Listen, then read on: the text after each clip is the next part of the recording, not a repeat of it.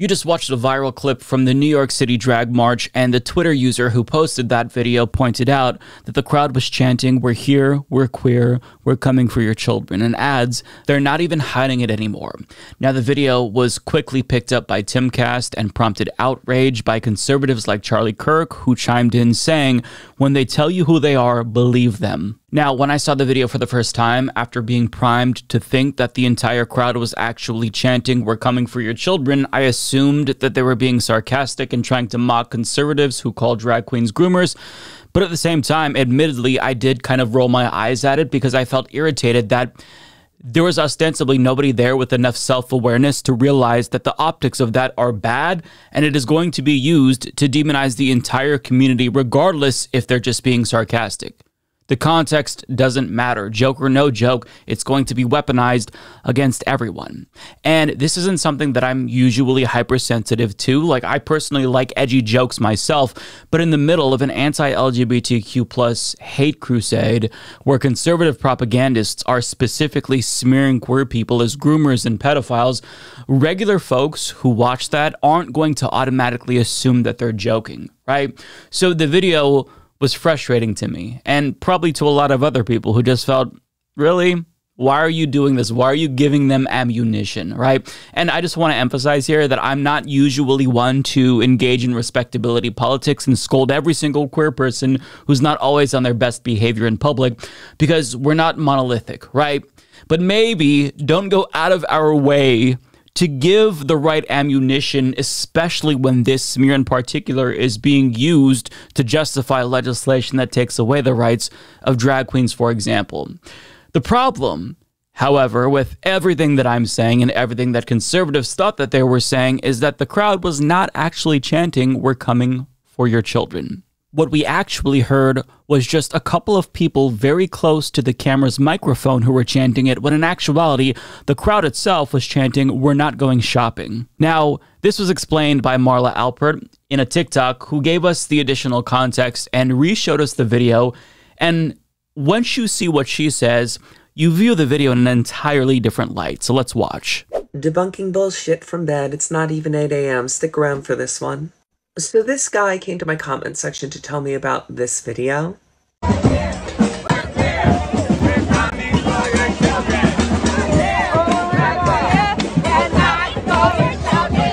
Conservatives are passing that around as some kind of proof that queer people are coming for their children. Go watch that clip again. The person saying "we're coming for your children" is the person behind the camera, the person who posted it, who's an agitator. Everyone else is shouting, "We're here, we're queer, we're not going shopping." We're here, we're queer, we're not going shopping. And this person asks, very rudely, why would they be saying shopping? Get your head out of your... First of all, I think the question that any actually critically thinking person would ask themselves is, why would they be shouting, "We're coming for your children," if this is some devious plot to get your children? Everyone knows groomers like to announce themselves rather than hiding in your churches. They're saying we're not going shopping because the message is anti-rainbow capitalism and corporate pride. Especially this year, where brands like Bud Light and Target have shown that they are not allies and that it's all just for profit. That's why they're saying we're not going shopping. Stay sharp, buddy. Mind blown, honestly. Now, let's watch it again, because now that we haven't been primed to assume that the entire crowd is chanting that they're coming for your children, you can now see that most of the crowd in actuality is clearly chanting, "We're not going shopping." And you can only see about 3 people, the guy behind the camera, not included because you can't see what he's saying, but you can hear 2 people. One of them was the woman who screamed at the camera, and another was the woman whose chest I had to blur out. I don't know if YouTube is going to be hypersensitive about that, but she wasn't topless. She had things covering her nipples, but just to be safe, you know, I blurred that out. But the point is that she was one of the people who temporarily chanted, "We're coming for your children." But if you look at the mouths of every other person and you listen closely, they're saying, "We're not going shopping." So let's watch it again now that we have the proper context. So up until this point, it's obvious that the entire crowd is chanting, "We're not going shopping." But right now is when the provocateur, who is presumably the cameraman, chimes in and chants, "We're coming for your children." And I'm assuming this is so he can bait others into saying it.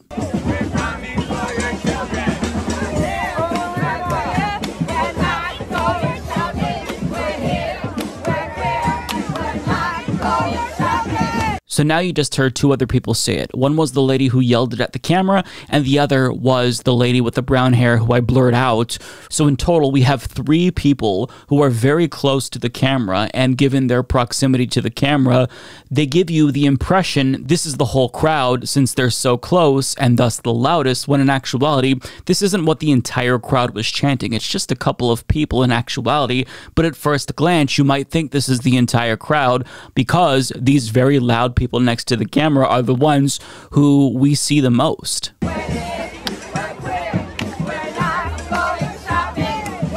I'll admit, I didn't even hear anyone say "we're not going shopping" until I saw that TikTok, which tells you how powerful priming is. In fact, I think that video, that tweet in particular from the conservative who tweeted this, is really giving us a master class in how priming works. When somebody tells you to expect something from a clip, that's the only thing that your brain is going to see because you've been primed to think about it in a particular way. It's a psychological trick to get us to not observe the material that we're watching more critically. We kind of shut off our brains temporarily and just accept what someone is saying and not necessarily watch it as critically or skeptically as we should. But when you start to listen more critically, you see that your first interpretation was completely tainted by the commentary of the person who shared this. And that's not the only account who does this. Libs of TikTok does this too, or strips away the context or makes it seem more nefarious than it is in actuality. I mean, visually, if I told you that this dress was white and gold, you'd probably be primed to look for those colors in particular if you hadn't already seen this image a million fucking times. Or if I told you that you're hearing Yanni before playing the audio that we're about to listen to, Laurel, Laurel, you'd probably hear that instead of Laurel. Laurel, Laurel, Laurel, Laurel. See what I mean? So because this person explicitly told us that they were chanting "they're coming for your children," they painted a picture for us that we might not have actually seen had we just watched the video without that commentary, without them kind of, I guess, leading the witness, with us being the witness in this instance, if you will. Now, "we're not going shopping" makes a lot more sense because it actually does date back to queer protests from decades ago when they were in shopping malls. The problem is the context doesn't really make things better now because it's too late. The video got millions of views on Twitter, and it even got picked up by mainstream media, who seemingly made matters a lot worse. For example, in a write-up about the viral video by Tyler Kincaid of NBC News, they tweeted out a quote from the article which reads, "The 'coming for your children' chant has been used for years at Pride events, according to longtime march attendees and gay rights activists, who said it's one of many provocative expressions used to regain control of slurs against LGBTQ people." Now, a lot of us who saw that tweet were kind of scratching our heads because even though they're trying to provide readers with additional context and say, no, they're not actually trying to say that they're going to come after your children, this is a warning, there's a lot of questions that quote leaves that aren't answered. First and foremost, who are the longtime march attendees and gay rights activists who told you that this is a chant that's been common at Pride events for years? Because I've never heard that. Second of all, what evidence do you have that that chant in particular has been used before? Because having people tell you that this is common is one thing, but actually finding evidence that it is indeed the case is something that you would expect a journalist to seek out before making that statement in this climate where the right is trying to portray all queer people as threats to children. Now, to make matters worse, the author knows that the crowd isn't actually chanting that. So he actually wrote about this, saying, in the 21-second clip circulated by a right-wing web streamer channel, dozens of people march in the streets and are clearly heard chanting, "We're here, we're queer, we're not going shopping." But one voice that is louder than the crowd, it's not clear whose or whether the speaker was a member of the LGBTQ community, is heard saying at least twice, "We're here, we're queer, we're coming for your children." But wait a second. Were the people in the crowd who were chanting that just outliers, or is this a common chant that has been said at Pride for years? Perhaps the author misunderstood the people that he talked to, because he does interview Brian Griffin, who's the original organizer of the NYC Drag March, and Brian Griffin told him that, you know, sure, more provocative chants are used, not that one in particular, but, you know, maybe the author just took that as, oh, okay, so this one must be common too. I'm not sure, honestly. Furthermore, the author spoke to an organizer of this year's march who, like most of us, assumed that the crowd was chanting that, but didn't know the context and just assumed that it was a joke, and they denounced it. He continues, an organizer for this year's drag march known as Huckleberry Ken, who also performs in drag as Sister Lottie Da, declined an interview request, similarly citing fears for his safety in light of the backlash over the video clip. But he said in an email that coming for your children chant was a bad joke that is being used to serve the interests of parasitic predatory political propaganda and policy. We won't tolerate harm towards any child and advocate for the protection and encouragement of every child to be able to live their true, authentic lives free from fear and persecution, Huckleberry Ken said. And that's the sentiment that I saw online from a lot of queer people in response to this. They just said, not a good joke, not a good time for that, right? Because we all assumed it was real, and that whole crowd was chanting that, right, until we found out the truth about this and got proper context. But further down in the article, we presumably get to one of Kincaid's sources, but you can kind of see how maybe he misinterpreted what they said here, because he writes again, according to multiple Drag March regulars, the coming for your children variation has been used before. And then his evidence in the next sentence is a different slogan. Quote, last year, Gothamist reported people at the Drag March chanted, 10% is not enough, groom, groom, groom. Then he says Carla J., the first female chair of the New York's Gay Liberation Front and a professor at Pace University, said it's a strategy to take the sting out of accusations lobbied against the LGBTQ community. But again, this still doesn't really clear anything up, because is she referring to the we're coming for your children line or the 10% is not enough line? Because both of these phrases, believe it or not, do have discernible differences. Saying that 10% is not enough is a joke that I've heard, at least a variation of, from queer people and their allies in response to new polls showing that more young people than ever identify as LGBTQ+. So they might say in response to that, man, those are rookie numbers. We've got to pump up those numbers. And what they're doing is they are joking about this idea that gay people are recruiting kids and trying to turn them gay, right? And that is different than the we're coming from your kids, because you can't turn kids gay. That's not possible. The recruiting line is very clearly satirical. It's mocking conservative stupidity.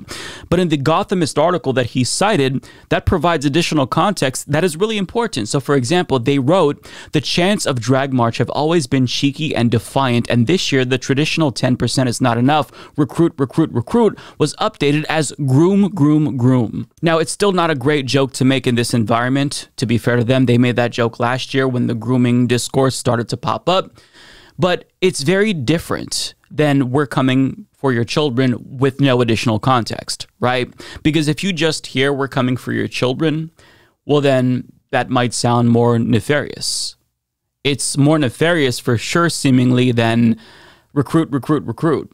Because queer people can't actually recruit kids and make them gay.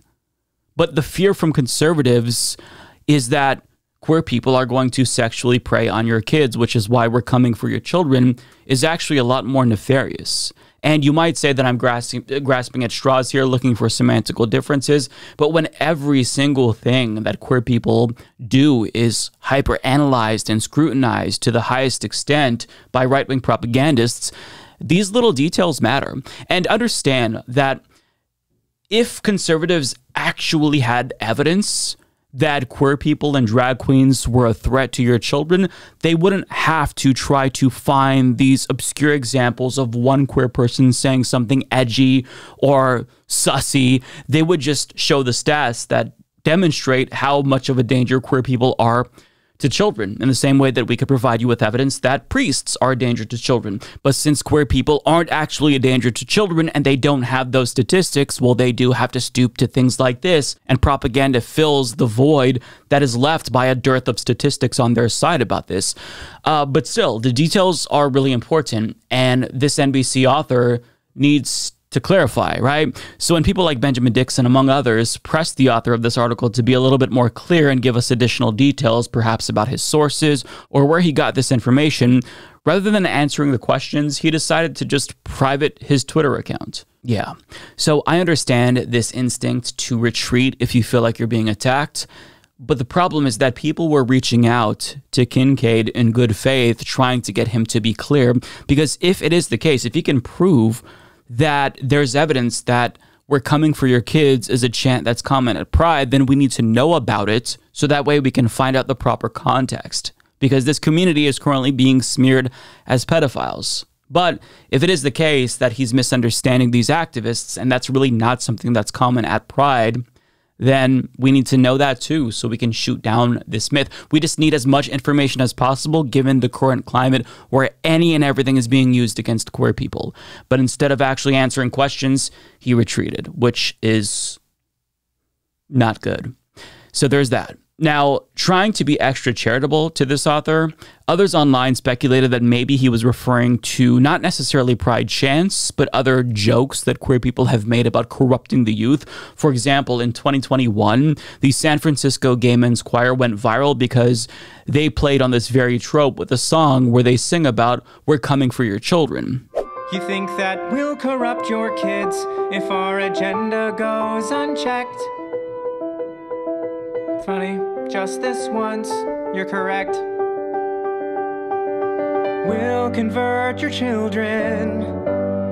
Happens bit by bit, quietly and subtly, and you will barely notice it. You can keep him from disco, warn about San Francisco, make him wear pleated pants, we don't care. We'll convert your children. We'll make them tolerant and fair. At first I didn't get why you'd be so scared of us turning your children into accepting, caring people, but I see now why you'd have a problem with that. We'll convert your children. Someone's gotta teach them not to hate. We're coming for them. We're coming for your children. So that line, within the proper context, changes the entire meaning of it, right? They're saying "we're coming for your kids and we're going to teach them to be accepting and loving and tolerant." Whereas when you just see queer people who are being accused of being groomers and pedophiles without the context saying "we're coming for your children," you can see how that is going to be used more nefariously by these right-wing actors. But I mean, even within the proper context, even though that song is very obviously about queer people trying to teach children to be accepting and tolerant, conservatives were still outraged about that. So even within the proper context, that doesn't necessarily stop these bad actors from trying to lie and demonize the entire community. The difference, however, was that the proper context existed. And that does matter. For example, the top comment from a year ago reads, "I'm sorry, folks, I'm a straight 70-year-old man that heard the uproar about the song and decided to listen for myself. Pretty damned obvious this is a statement that they will seek the better angels of human nature and find understanding. It seems all the uproar is coming from the narrow-minded in their dark caves looking to lash out. It's just sad." Yeah.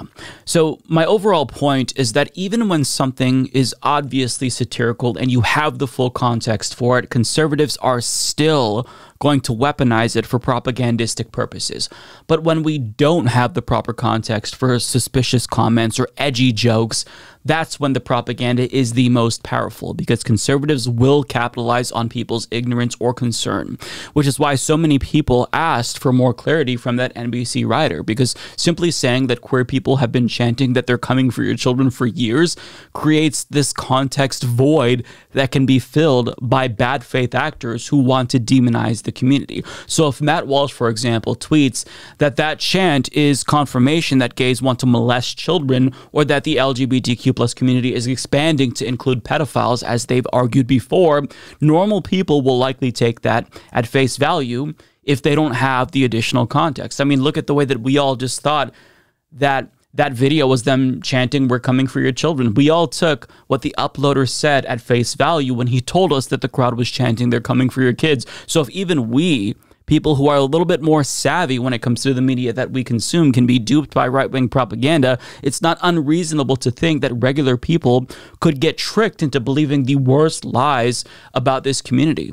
Using singular anecdotes to extrapolate and make broader inferences about the entire LGBTQ plus community is by far the most powerful tool for anti-LGBTQ plus propagandists, because they work, they're effective, right? But right-wing propagandists can only weaponize ignorance so long as people are still ignorant. I adore the LGBTQ plus community and feel genuinely privileged to be a part of it. But like all people, there are bad queer people. The goal isn't to sanitize the actions of every single queer person ever, because bad queer people exist and they will always exist. The goal ultimately is to get people to see our humanity at an individual level. Yes, we're part of a group, but if you zoom in a little bit, you'll see that we're all unique individuals with different personalities, different set of moral standards and ideological views, and we're not monolithic. So people, if they see us as individuals, part of a broader community, and they're less likely to believe generalizations, then they're less likely to believe terrible things about the entire community based on the actions of like one or a few of us.